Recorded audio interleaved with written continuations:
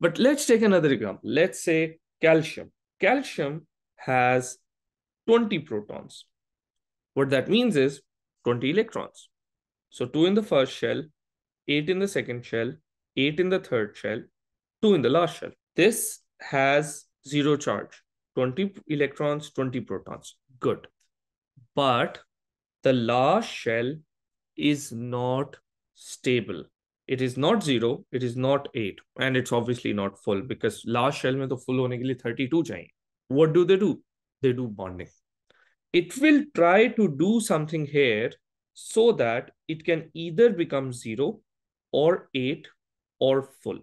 And that's what all atoms do.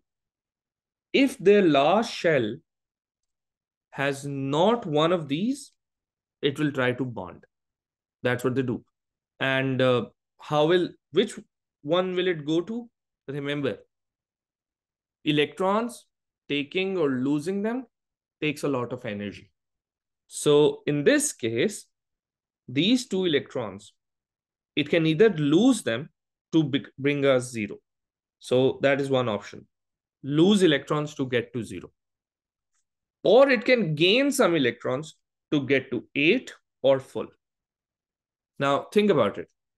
If you had a number line and this side is 0, this side is 8, and let's forget about full because उसमें तो बहुत electrons चाहिए इसको. And if this atom is at 2, which will take less energy? Going from 2 to 0 or going from 2 to 8? Obviously, this takes less energy, going from 2 to 0. So yes, Taha, you're absolutely right. It will lose these two to get to 0. And atoms that lose electrons, we say they have metallic character. If they lose electrons, that is called metallic character. So if atom loses electrons every time, we say it is a metal. And if an atom prefers to gain, then we say that, oh, this is a non-metal. Now, there are some that do both, like hydrogen. And that is why hydrogen is not in the metals and it's not in the non-metals in the periodic table. Although it's a non-metal, but we keep it in the middle because it does both. So what's metallic character? The ability to lose electrons. Examiner will use this word, वो आपसे definition नहीं पूछेगा.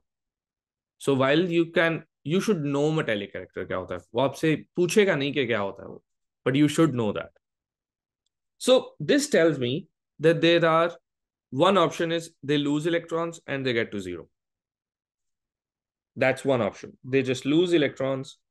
So electrons can be lost. ये छोड़ दिया electron just to get to 0. If an atom does that, we say it's metallic character. And this is what most metals do. And that is why this is called metallic bonding. कि बस उसने lose कर दिया, छोड़ दिया. Second option is, what if one loses the electron and the other gains the electron? We say there's a donation, transfer of electron. If that happens, then it's usually metals losing, non-metals gaining. And that is called ionic bonding. And there's a third option that they don't transfer, they don't lose, they share electrons. And this one is always done between non-metals most of the time. But there are some examples of metals doing it. Yes, Taha. Sir, ये आपने ionic bonding का क्या लिखा हुआ? Transfer. Ionic bonding always involves transfer of electrons. एक atom lose करेगा, दूसरा atom gain करेगा. And the third one is when they share, and sharing happens in the last shell. So last shell is called valence shell. That's why this is called covalent bonding. Co means sharing and valent means last shell. Remember, only valence electrons take part in bonding. So only the last shell, जो उसका inner shell होगा, it will never do that. So here we have valence electrons taking part in bonding, and these electrons can be lost, transferred, shared. And atoms do all three, except they always choose the path that takes less energy. So let's start with the first one.